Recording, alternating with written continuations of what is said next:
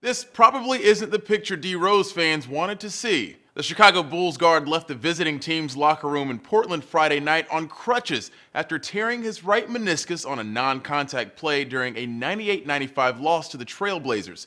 A USA Today writer says Rose could be out indefinitely, while one sports trainer speculates he could be out 4 to 6 months. Either way, it doesn't look good. A writer for Yahoo says if Rose decides to reattach the meniscus, usually the route taken by young players, he's expected to miss the rest of the regular season. To clip off the meniscus is a riskier long-term issue, but could have Rose back in 1 to 2 months. Rose pivoted to turn up court after a Blazer steal in the third quarter when his knee buckled.